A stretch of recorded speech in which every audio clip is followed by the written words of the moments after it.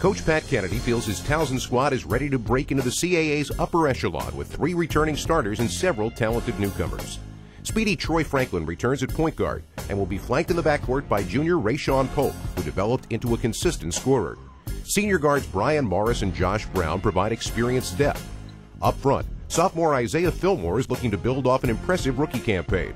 He'll be joined in the post by 6'8" Braxton Dupree, a University of Maryland transfer who's expected to make an immediate impact.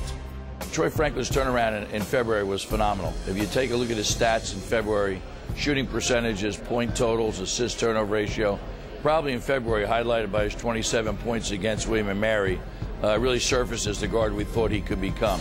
And I think people around the league understand how effective Troy can be, not only on the offensive end, but also on the defensive end as well. Towson made its first postseason appearance since 1969 last year, but many of the key performers from that squad have graduated. The Tigers returned 6 seniors who will step into more prominent roles, led by guards Simona Petroniti and forward Davila Milioski. From an offensive production standpoint for us, it's taking care of the ball on the offensive end, not turning it over. And defensively, the challenge is to be able to rebound the ball. We're not big. So it's a possession game for us. We got to take care of it on our end, and we got to rebound and limit it to 1. Those would be the 2 biggest things right now for us as a basketball team to be successful.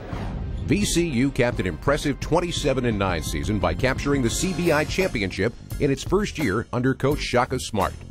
Expectations are high once again with 4 starters returning.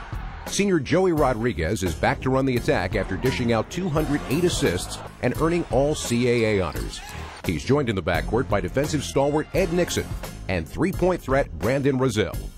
Up front, junior Bradford Burgess developed into a double-digit scorer, and senior forward Jamie Skeen will become the Rams' top option in the post.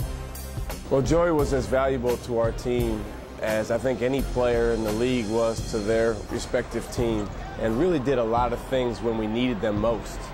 Came up big in some very, very big games. Now as a senior, we need him to be even more of a floor leader, more of a coach on the floor. Trying to get the guys to all do what Coach Smart's talking about and, have everybody on the same page. And, I got a lot of goals, a lot I want to accomplish. So I'm just going to go out there and do my best and try to have a really good senior year.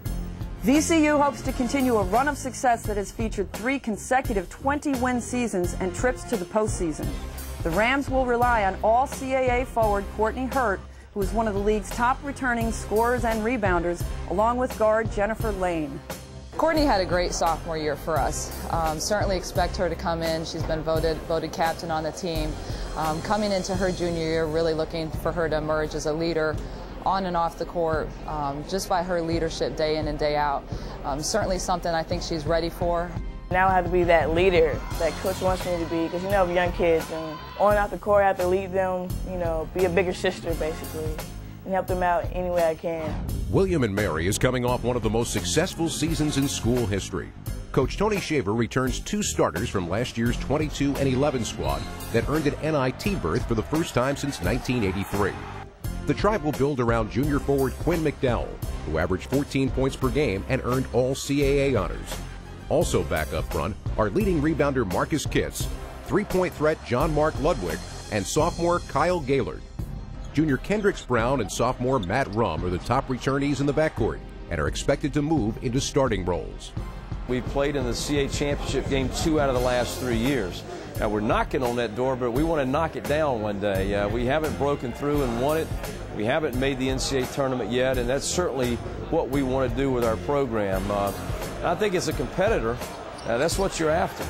I think the experience and the culture that is starting to be created in this program is one that is we expect to win, and we know that we can play with the best teams in the country and with all the teams in the league. The forecast is promising for William & Mary, which returns 4 of its 5 starters from last season.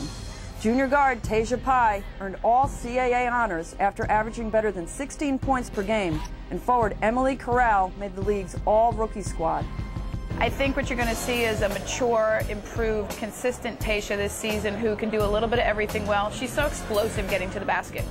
So not only can she finish around the rim, but now she shoots the 3 pretty well, and she's really starting to develop her passing.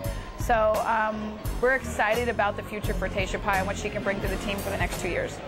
It's as simple as hard work. They need to be able to look at me and see that I'm working as hard as I can. and I need to be the one to give them the extra push they need, and that's just where you lead by example. Even with the season just starting, it's never too early to think about postseason play. In fact, it's every team's goal. Next March, the CAA Women's Basketball Championship is taking over the Showplace Arena in Upper Marlboro, Maryland, marking the first neutral site in 12 years.